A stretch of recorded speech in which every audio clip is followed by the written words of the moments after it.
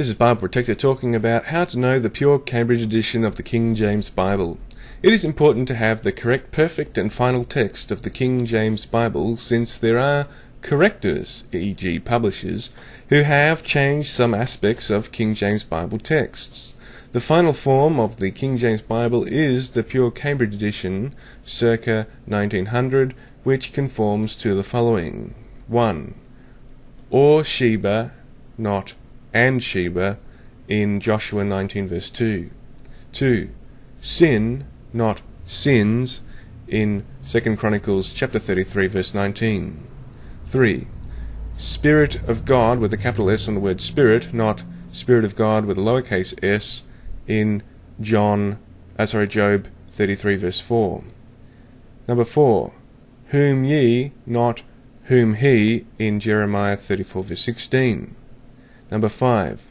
Spirit of God with a capital S in the word Spirit, not Spirit of God, lowercase s, in Ezekiel chapter 11 verse 24. 6.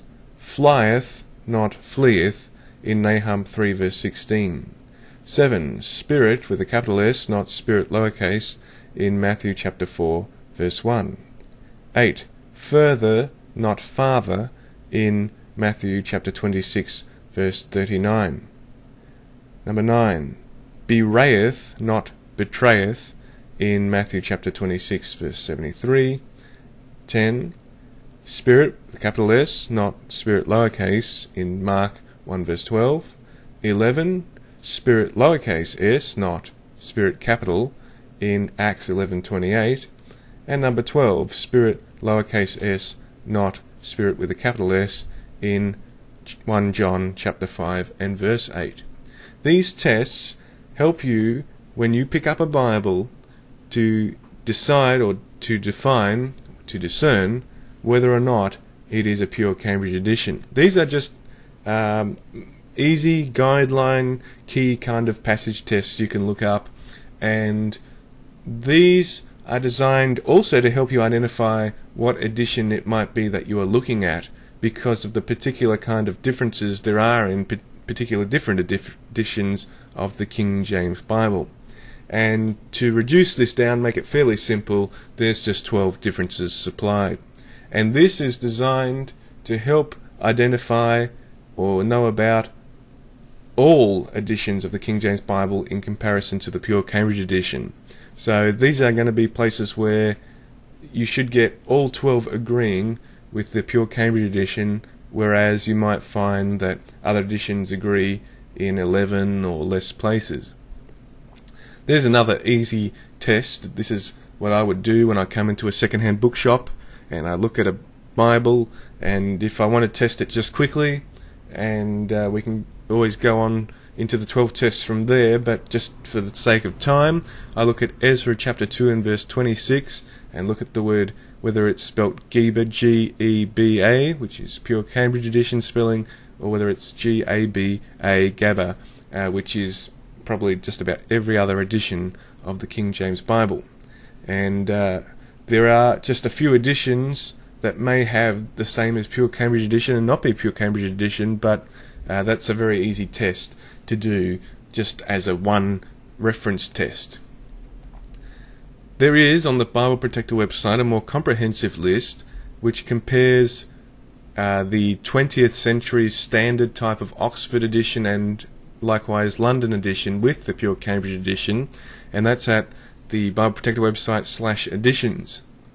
And what you do with that list is you can sort of more comprehensively see what are the differences between what is, sort of the current or standard Oxford type of editions as compared to the pure Cambridge edition.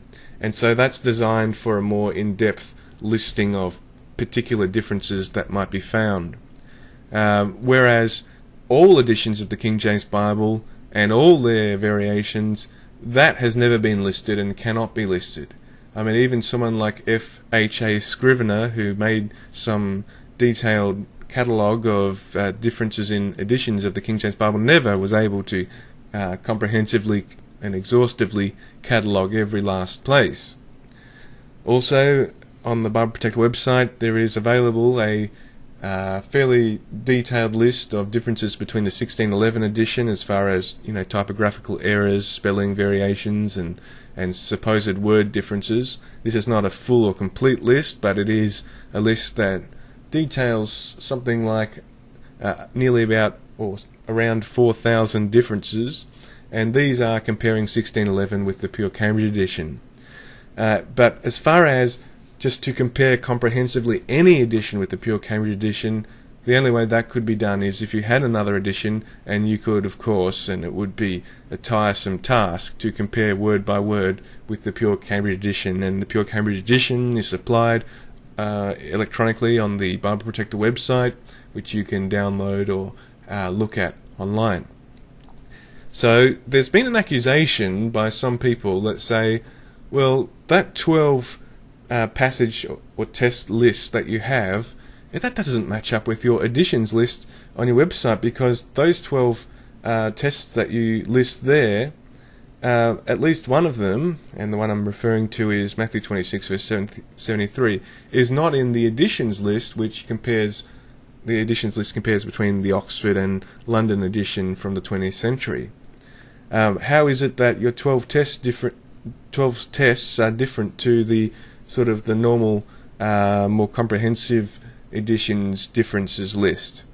Well, the easy answer is because the 12 tests are designed for a purpose, and that is, 1, to identify the pure Cambridge edition as compared to any edition of the King James Bible, and it's very likely that the pure Cambridge edition alone will get all 12 of those tests correct as compared to any other edition of the King James Bible.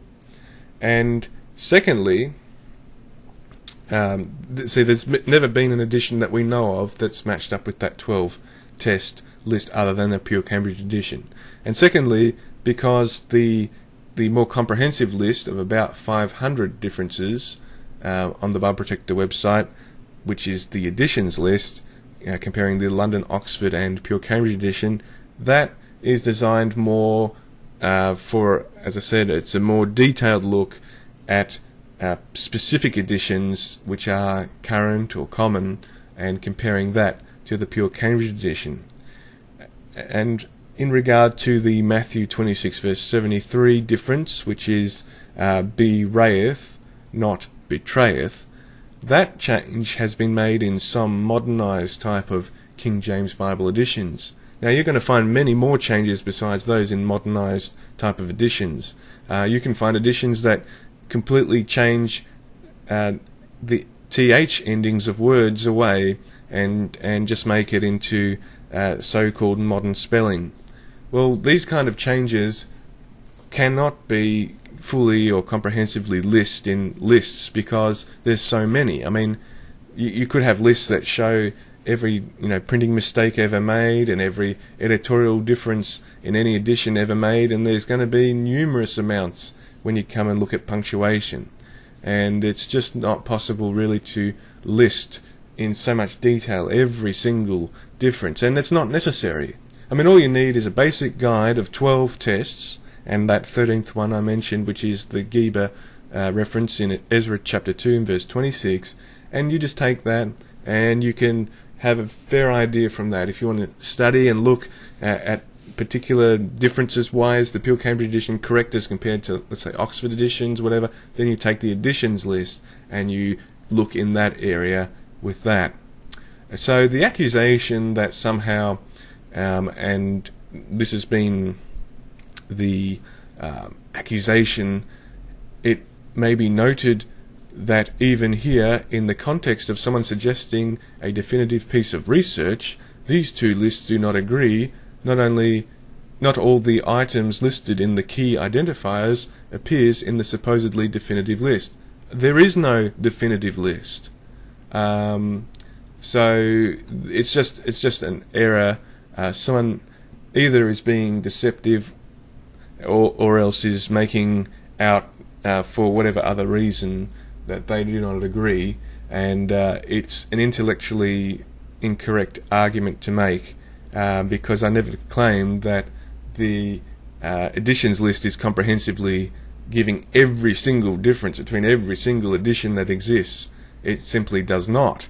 As I said, it only compares London edition from the mid-20th century and an Oxford edition from the mid-20th century as compared to, and also the Concord edition of Cambridge as compared to the pure Cambridge edition, and perhaps the standard text edition from Cambridge as well. But even in all that, it's not a comprehensive list as such. It is just a good guide that you can compare with around, as I say, about 500 passages and look up, what's the spelling? Is it enquire with an E, inquire with an I?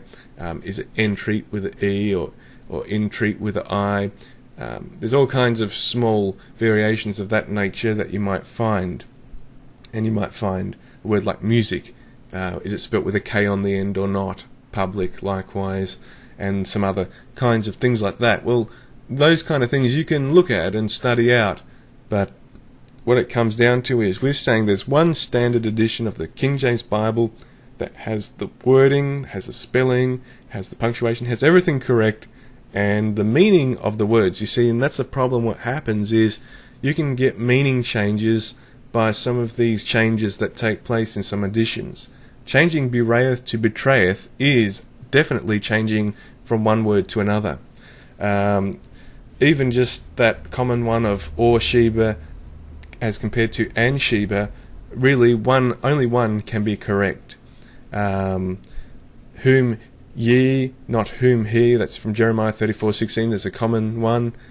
Look, ultimately, grammatically, only one, and contextually and doctrinally, only one actually is correct. And when we're saying these things, we're not saying that the King James Bible is wrong or you'll be misled as such if you have an edition that has it different. Clearly that's not the case. But what it is, it will provide, it will be a source of less clarity, and it is inconsistent with the nature of God and His ways to have an edition or to have, as it's been, many Bibles and never have it resolved what is correct. There is a correct standard, and the way we identify and understand that is through receiving of the proper tradition and knowing that the Lord has worked in a way in history through His providence to ensure correct presentation of His holy word in English.